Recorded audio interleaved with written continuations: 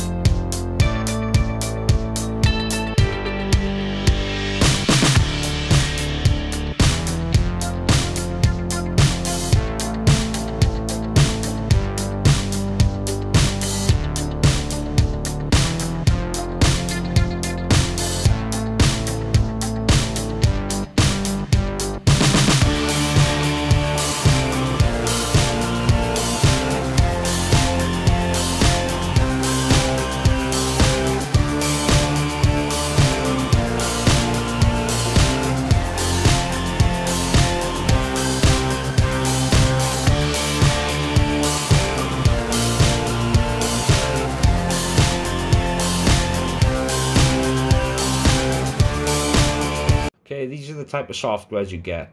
This is Corsair IQ, as you can see. This links up by a cable that comes directly from the component as an AIO, sorry. It's got a USB into one of my, it's got a connector that goes straight into the pump itself and goes directly to the motherboard. Then you've got Dragon Center, which is by here. This is for my motherboard. Now, I'm quite fond of Mosaic because of the way it is. So let's go to this. This is me just showing you a couple of things that you can actually do. So go like that. And bam! Look at that. That's just beautiful. This is why you need RGB in your life. You can just choose any colors you want. So let's go to just spiral ones, Ooh, and visor's actually good as well. Visor's quite nice. Boom.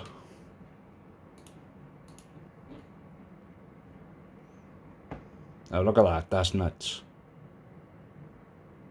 See?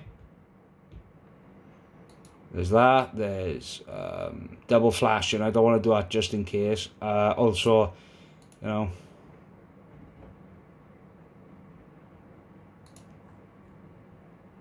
there's a stacked version.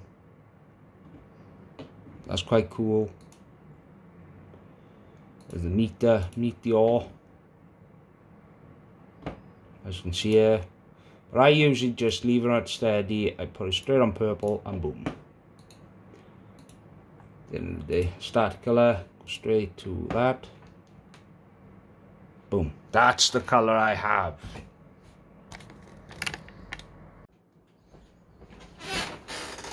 So, as you can see from that part of my video, remember RGB can be any color you want, and also your imagination is also there.